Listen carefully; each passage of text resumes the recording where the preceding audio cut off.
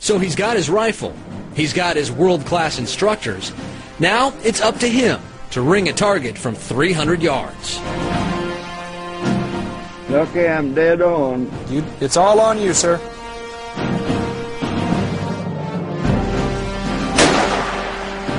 Bam, good, yeah. The first shot's good.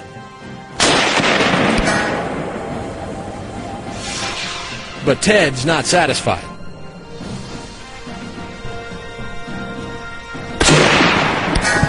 That's 3 inches below center mass and 3 inches left. You want to go one more, you can try to hit that gong. You just barely missed the gong. So one more shot from 300 yards with a World War II era rifle at a dead center hit.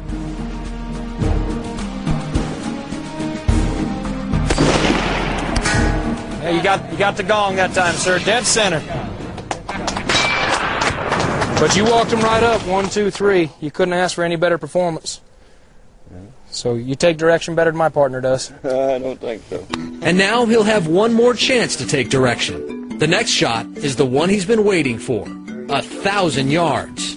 I couldn't even dream in 1,000 years how you'd do that. How you'd even see a human that far away, you know.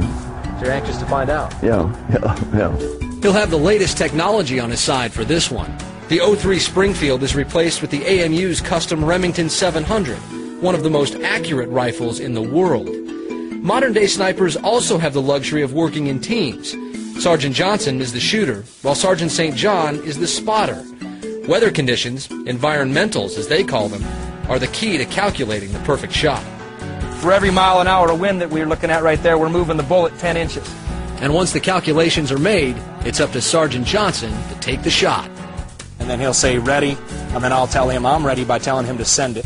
If he doesn't get it off in 3 seconds, then we're looking at major changes possibly in environmentals, and so we would have to restart. Robbie, go ahead and give me a light half to a heavy quarter. Favor towards that heavy quarter though, okay?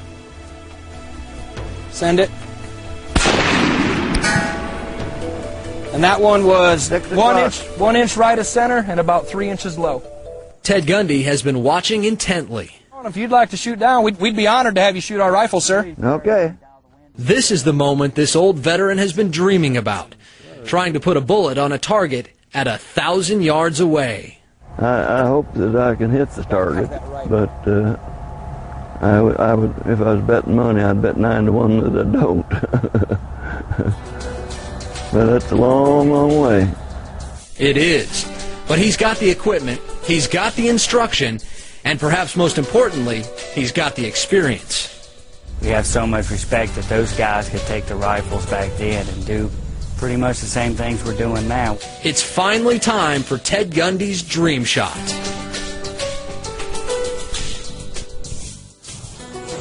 Nervous. It's all right, sir. It's going to hit.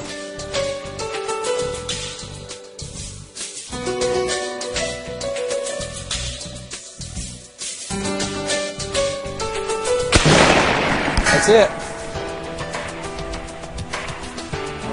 That's it. Good hit. Actually, it was much better than a good hit. Though no one could tell from more than half a mile away, Ted's first attempt is a headshot on the steel target. And I can't explain it, how my heart was pounding and I was breathing heavy, and lucky I even hit it.